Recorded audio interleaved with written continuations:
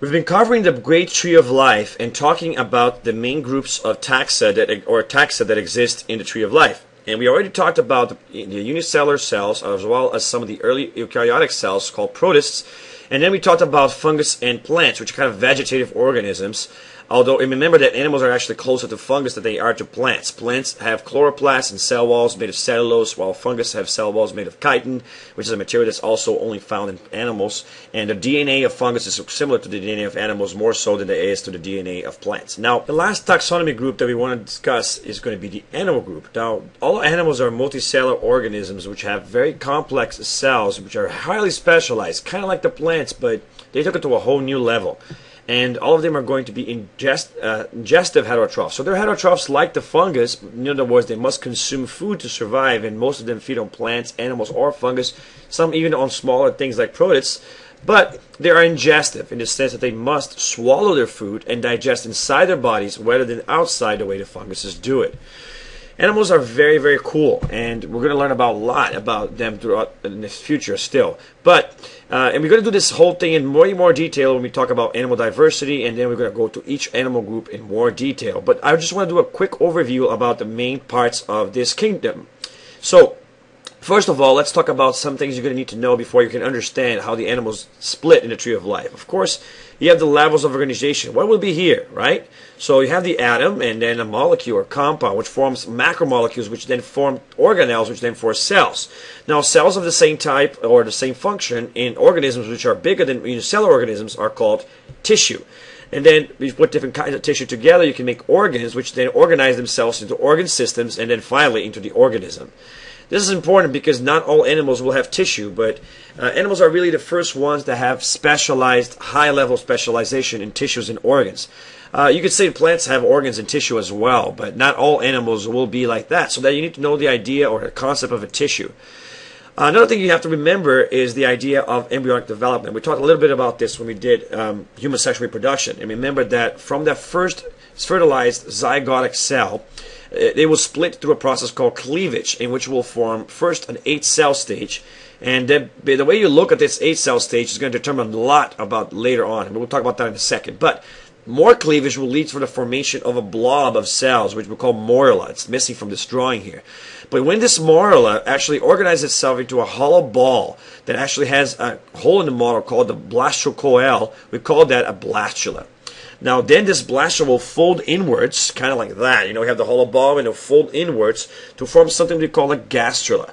The gastrula will have an opening that's called a blastopore, and then in the inside of that it will have something called the enterocheiron, and in between the two layers which will form, you form something that's called a blastocoel, alright?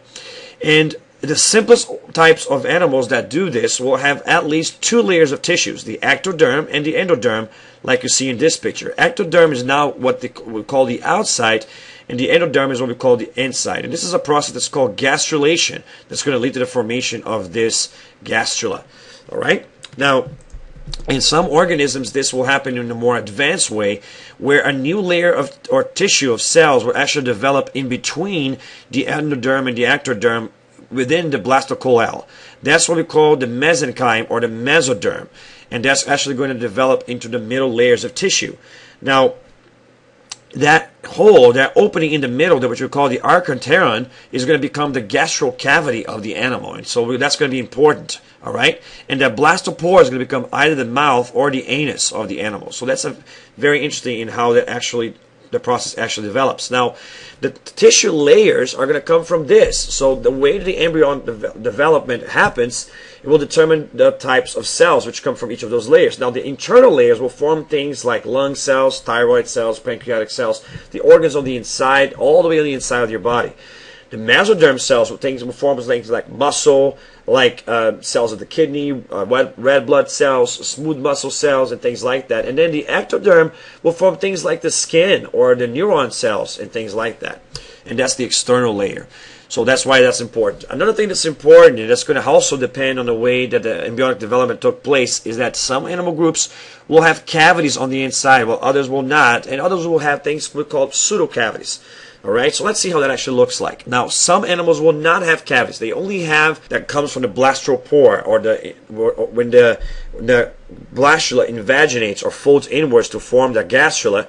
That gastrulation will actually create the gastral cavity. In some animals, the gastral cavity goes all the way and forms a mouth. In others, it doesn't really form a mouth. They have a one-way mouth anus kind of thing. But some actually have a cavity that extends throughout the entire body. But notice that they don't have any cavities other than that cavity. That's the only cavity that they have. So they have the layers, the three layers. They have you see there, the ectoderm on the outside, and you have the endoderm on the inside, and you have the cavity inside of that, and you have the mesoderm, but there's no cavities within the mesoderm, and that's what makes them called acoamylates. So here the word here in the bottom, no coamylate, or coal means hole. They don't have that internal hole except for the gut cavity. Another group will have a fake hole, is what we call it. They're called pseudocoagulates. They have the digestive tract, which is surrounded by the endoderm, and they have the gut like the other ones had. And they have the ectoderm and the mesoderm, but you see there's a cavity between the endoderm and the mesoderm. And that's why we call them pseudocoagulates. They have a cavity between the internal layers and the actual intestinal tract. So those are pseudocoagulates. True coagulates, though, have the three layers, and they have cavities within the mesoderm, not between the mesoderm and the endoderm. So those are things like us, which have cavities, like, we have the thoracic cavity, the gut cavity, you have the brain cavity or cephalic cavity. We have cavities within the mesoderm. So the layers of cells in the mesoderm will have cavities inside of them. Look at the lungs. This is a perfect example of what we're talking about. Lungs is in a cavity in itself, and there's cavities inside the lungs. So it's a lot more complex than the other types of organisms. So this is what we call body plans of the animals. And remember, this has everything to do with the tissue layers that we just discussed. So you're going to have either no tissue, or you're going to have two layers of tissue, where you have endoderm or ectoderm, or you have three layers of tissue like the ones we've been discussing right now. So you think about the tissue layers, the embryonic development, and already the body plan, which is the types of cavities that you have. You also have to think about in terms of symmetry. Some animals are going to be asymmetrical. They have no symmetry whatsoever, like sponges. Others will have radial symmetry. You look at them and you cut them in angles, and every time you look, it will be about the same, kind of like you see here in the bottom. And you have bilateral symmetry, which are animals you can cut in half, and each half will pretty much be the same as the other half. So symmetry is another important thing. Another important thing is going to be the idea of cephalation, or the concentration of nerval impulses and systems in one end of the body. Look how, for example, this organism here will actually have eye spots and a brain in the front of its body. That's called cephalation. But notice that the cnidarians and echinoderms do not have that. They don't have a region of their body that actually forms a brain kind of thing. But other organisms will actually have a concentration of nerves in a certain area of their body, and we call that the brain, or cephalation, which gives them an advantage because they now can see have the majority of their senses in the direction in which they're heading. And that's why the cephalation evolved, all right? You also have the idea of the way that the embryon splits. Now, in the beginning, they all look the same. You see how there's absolutely no difference between the first stages of the cleavage. But by the time you get to the 8-cell stage, you start seeing a difference in the way the cells are splitting.